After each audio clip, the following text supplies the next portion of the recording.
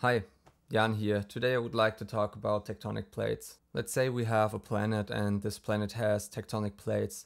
Under those plates magma flows, and hot magma is less dense than cold magma and therefore flows away from the center of gravity, which would be the core of the planet. So the magma flows towards the Earth crust and is stopped, and it needs to flow in one direction. And what happens when the magma flows alongside the plate is that it carries the plate with it. Depending on the strength of the magma flow, depending on the size of the plate, depending on the density of the plate, it will be faster or slower. After some time, the magma cools down and will flow towards the center of gravity, which is the Earth core. At the place where the magma flows towards the Earth crust, there is a difference in pressure.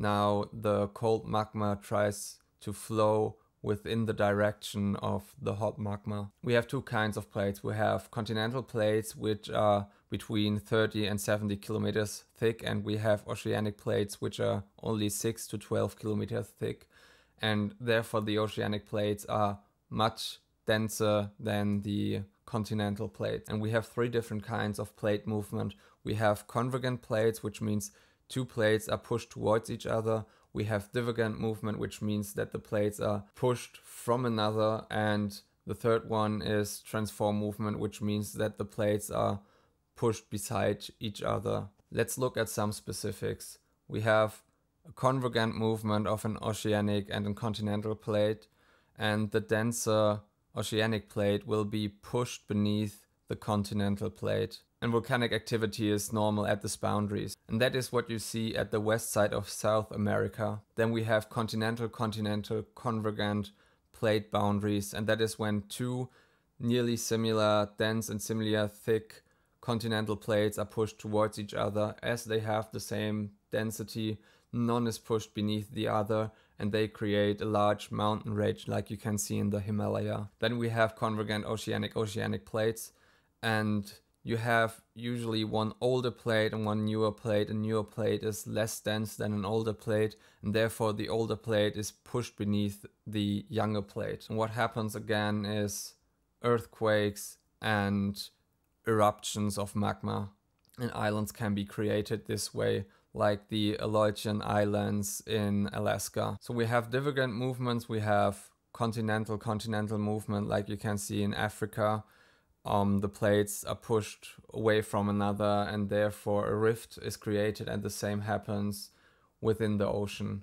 And we won't look at transform plates as we don't need them to make a world. We can either start with drawing the continental plates, or we can start with roughly making a few continents. I've started with the continental plates. They don't have to look great. You just need to know that there won't be any crosses within the continental plates, so it's always like a T-shape or similar. We have several larger plates and some smaller plates. There also exist microplates, but they are so small that we can ignore them to make a world map. What I then did is I made a few continents. They don't have to look very good because that will look better when we finish the process. We have learned that there are different ways how plate tectonics can differently move relative to another. This is not what we look at right now. We just look in which directions do the plates move. What you have to keep in mind is that plates do not only move linear, they also can rotate, which means that you have different boundaries at different places of the plate. For instance, you could have a rift of one side of a plate and you have a mountain range at the other side of the plate. At some places it's easy to identify as the plates are moving towards each other, so that's a convergent boundary, but at other places it's not so easy to see as both plates are moving in the same direction. So you could have any of the three boundaries, which means when the plate that is at front is faster than the plate that is behind, they have a divergent movement while both move in the same direction.